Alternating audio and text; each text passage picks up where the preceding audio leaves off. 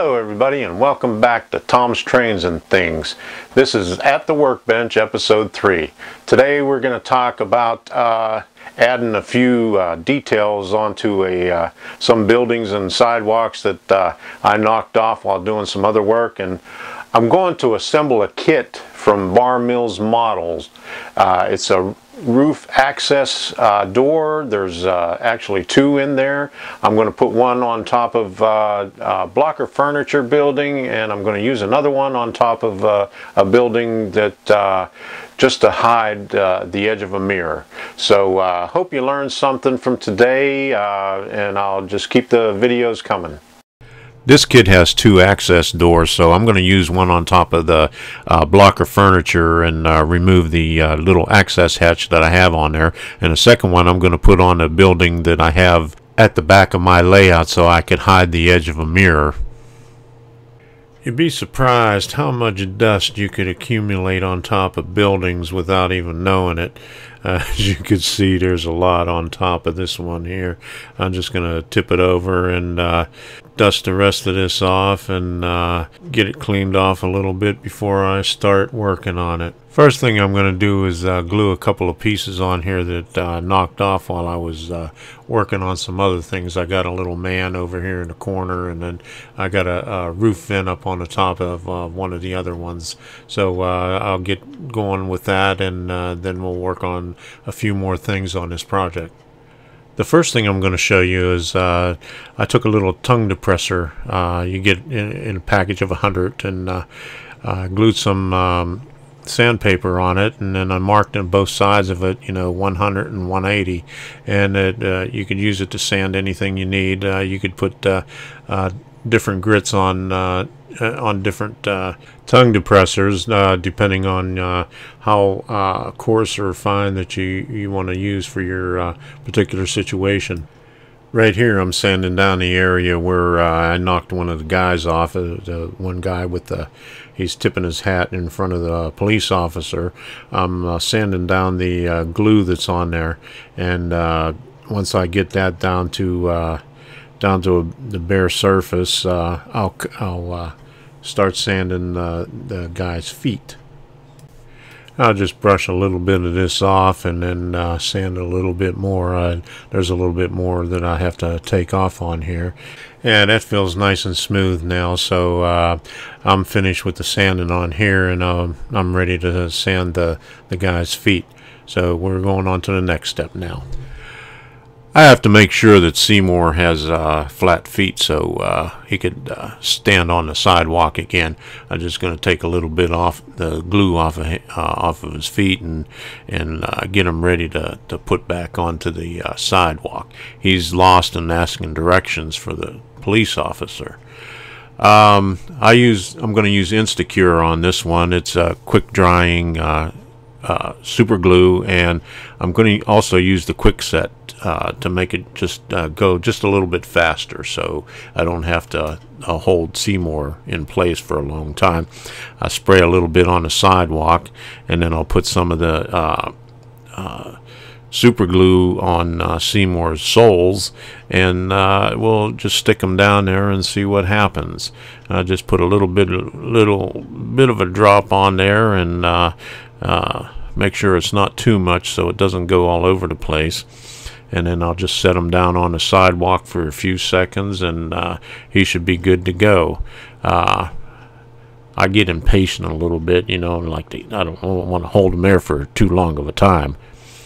So that should be enough, and I'll see, and there he goes. He's doing fine. I use the Instacure on this situation because it dries really fast, and it's real thin, so you can control the amount that you get on there, unlike the thicker slow drying glues. Now I'm going to reapply the roof vent on Tom's Machine Works. That's another thing that I ended up knocking off whenever I was working on the stone wall behind there.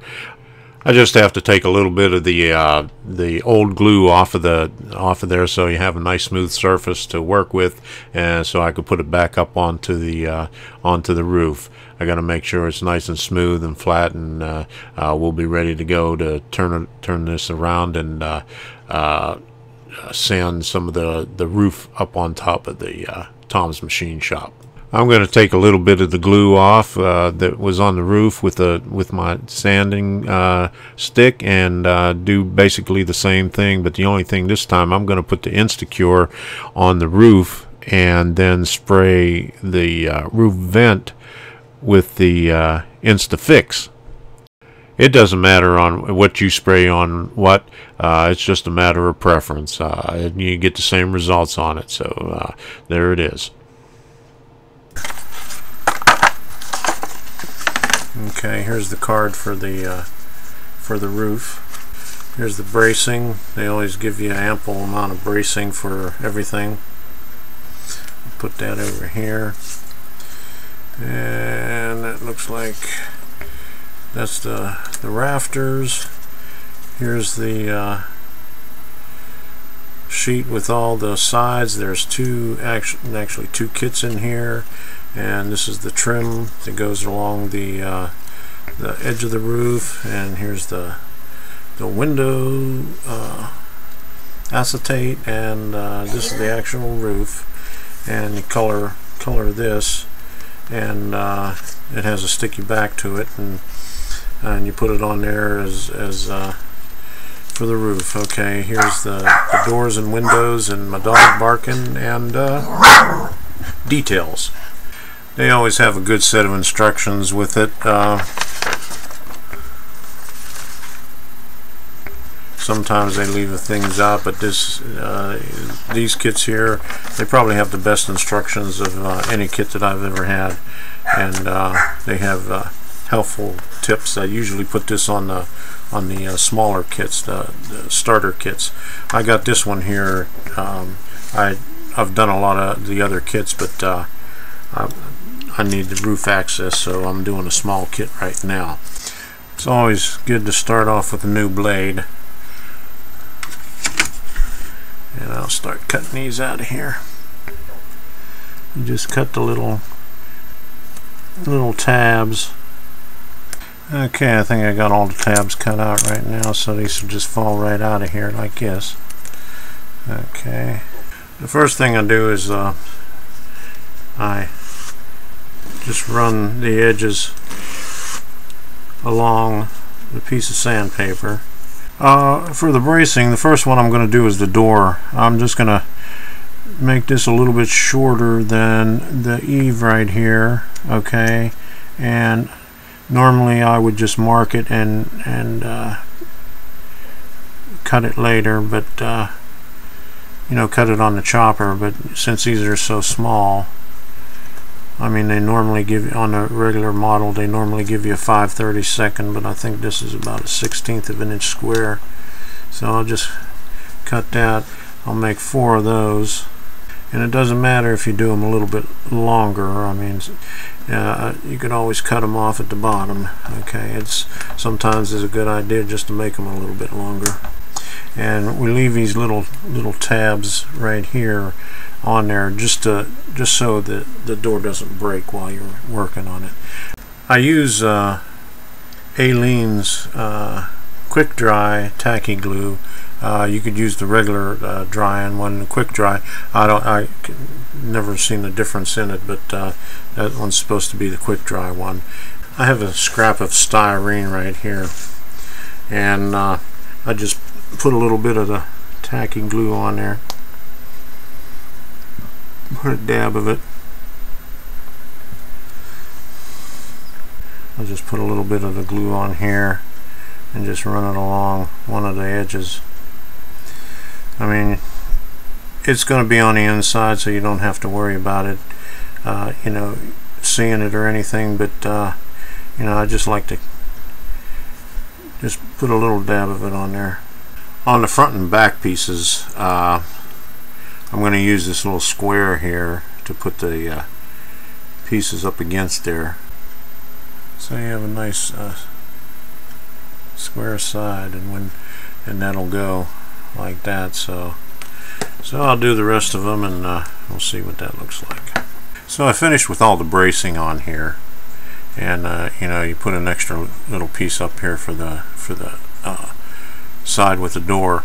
And normally I would put the let me wipe this off right here. Normally I'd put the corner bracing on the long side walls on here, but since this is, you know, this is so delicate with the door right here, and you need this extra bracing on here to begin with, I put the corner bracing on the short walls. On the walls right here with the windows, I put an extra piece in here since I couldn't put a long one over here. So I put the long one right here, and then I put another short one on this side of the window right here. So right now we're ready to prime this thing. I'm going to let the glue set overnight, and then tomorrow morning I'm going to prime it. On these doors and windows, what I'm going to do is cut these sprues off of here like this on there while I paint it, and I'll do the same thing over here. I could hold it. I'll hold it with the little tweezers when I'm spraying, and then I'll be able to get it like that. Then I'll just have to touch up the little dots right there where it's attached.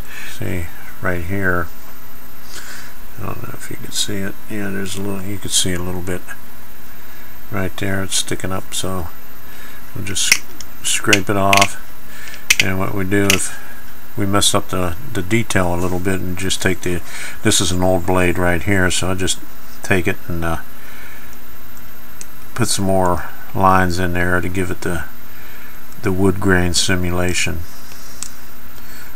Well, it's been about 3 or maybe even 4 hours since I put the primer on here.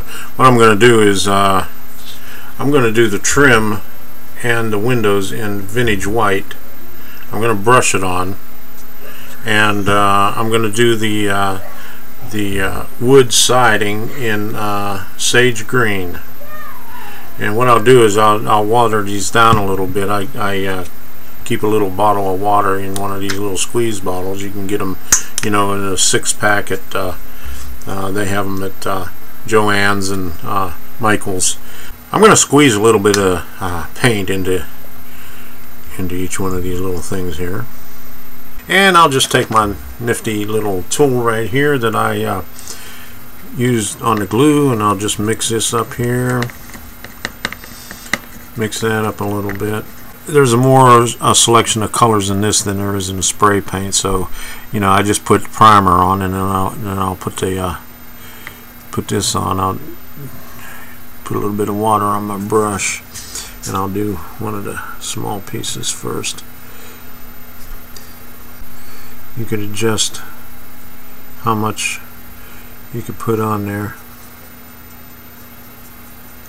And if you make a mistake, you can just go over with a paper towel and hit it again. Just need a little bit more on that right there, so it wasn't quite enough. On the styrene, we're going to have to put a couple of coats on there because we're using the brush, and you're going to see some strokes, brush strokes in there. And like I said, we'll let that dry a little bit, and put another coat on it. I'm going to do the same color with the trim, so you want it to give it an appearance of several colors in there. So you want the little bit of the grays to show through. I mean, this was the greatest invention in the world, to make these little combs for the rafter tails, so you don't have to put each rafter in there individually. And then once I have these glued up into place, I'll have to catch the edges and the edges of them on this and on the trim for the underside of the roof.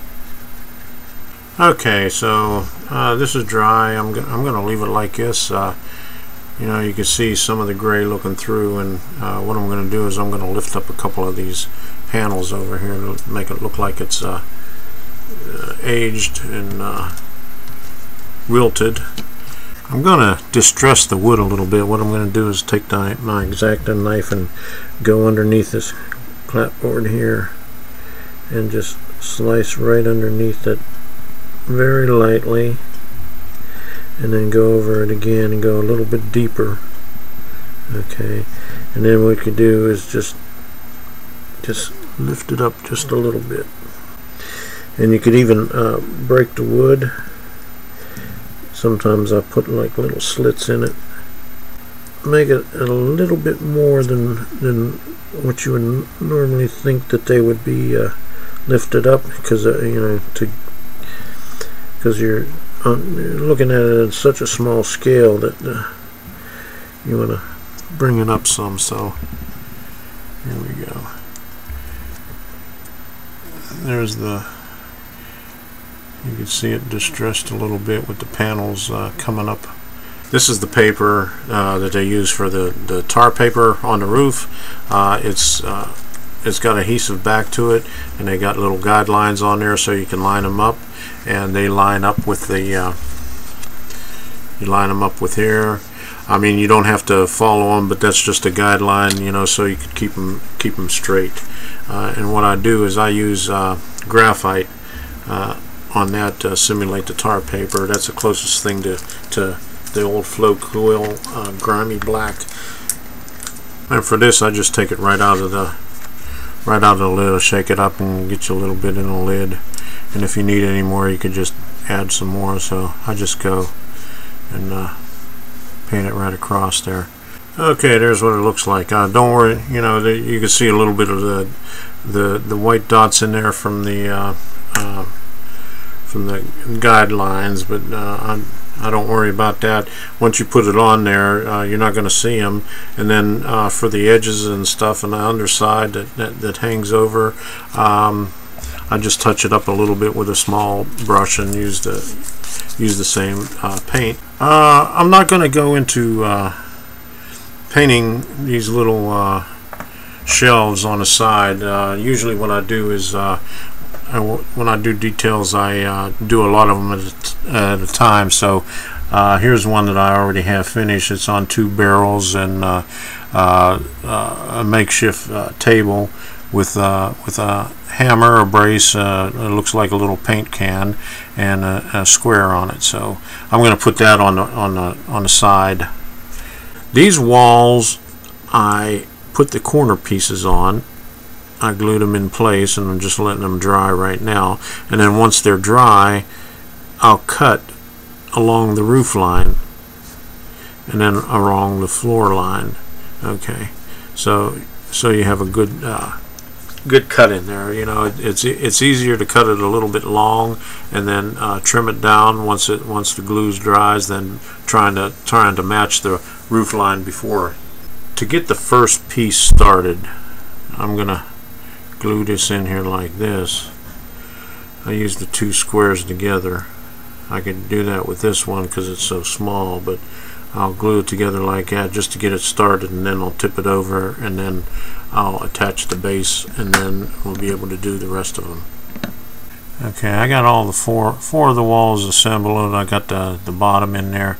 I normally squeeze this with a little clamps, but this is so small, you know, that the clamps won't even fit in there.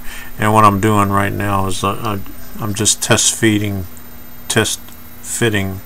the rafters in here to make sure that they fit all right, and they seem to fit in the little slots okay. So I marked on here with a pencil where the access is going to go, and what I'm going to do is put a little bit of transfer tape on here. This 3M transfer tape, it's 3/4 inch wide, and I just pre-cut it so you wouldn't see me here fumbling with it. And I'll just put it right where it goes, and I'll just put it right there. Okay, and so when I'm ready to put the roof access on there. I'll just take the backing off of it and set the access on there, and it'll be ready to go. Before I apply the doors and the windows, I'm gonna hit this lightly with some sandpaper, just to give it a weathered look, so the paint isn't too fresh on there. See, I raised up some of the panels on the side, you know, just to give it that the old look on it. I did a few on the front here, not too many because I got to put the door on yet. And let me turn it for the window. See, I'm working on the roof right now, putting the tar paper on off of the little strips here. See, I cut it a little bit long, and what I could do is, when I'm finished with it, I could fold it over a little bit. For the ridge cap, you could either paint this over here and use this thin strip right there, or like what I did right here, I cut a little piece right here. I'll lift it out, okay, and then I'll fold it and then let it sit there. Sometimes you might have to help it out a little bit, you know, once it's folded, and put a little bit of glue underneath it. This is express scale ballast. Right here, I just take the real fine and just rub it over the roof, just to give it it gives it a little gritty color, texture, and gives it a little bit of a different color, make it look like it's been, you know, walked on and weathered. I also put a little bit on here to give it a little bit of more weathering in it. Okay, now I'll peel this up the edge for the transfer tape and apply my little roof access on there. But anyway, see, it's sticky right there. So I'm just gonna set it right down where I had it.